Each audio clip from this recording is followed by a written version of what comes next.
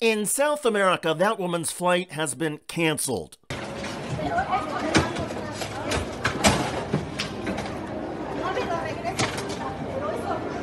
She says in Spanish, "Don't give me my money back. I don't give a damn. But this is going to cost you."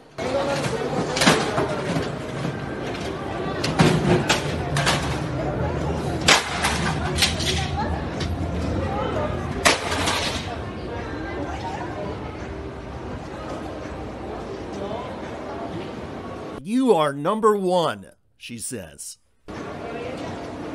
Yeah, okay, maybe she was actually flipping the bird.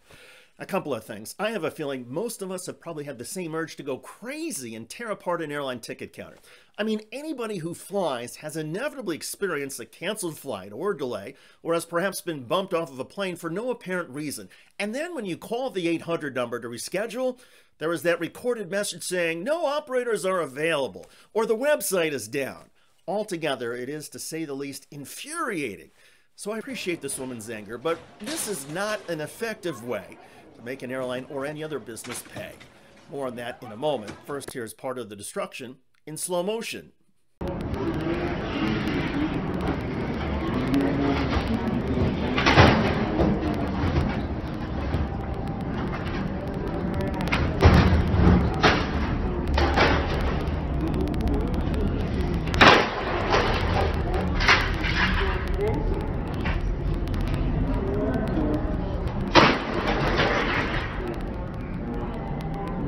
As she underscored, if you are going to destroy a computer screen, first pull it away from the power cord and then use both hands to smash the device to the floor.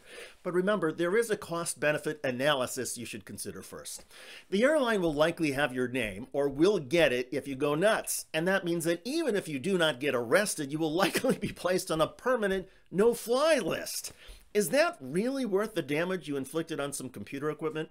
A couple of IT folks have weighed in on this video, and they say there's nothing an IT department likes more than a device that is totally destroyed, because that means the IT folks can simply replace the device instead of having to spend time rewiring and fixing it. So you're making them happy. Also, replacing the computers and cables is not very expensive.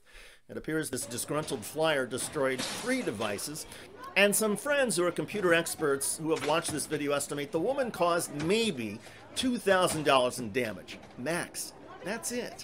Now, that may have been more than the cost of her ticket, but it's pocket change to an airline and to most businesses. The better way to respond, if you have the time, is to make it personal. File a formal complaint against anybody who was unhelpful, or write a personal letter to the airline CEO and distribute copies of your letter to media publications and to social media platforms.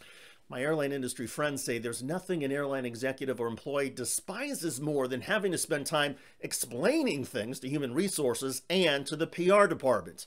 Now, I appreciate that some of us just want immediate gratification and prefer to get the anger out of our system. I get it, and I've been there.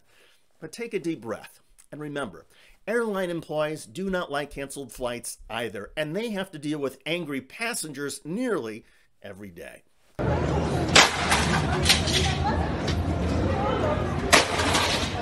By the way, when flyers do get on an aircraft, thanks to climate change, there's now a greater chance of this.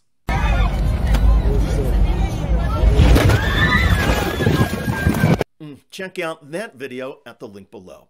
I'm David Shuster. Thanks for joining us.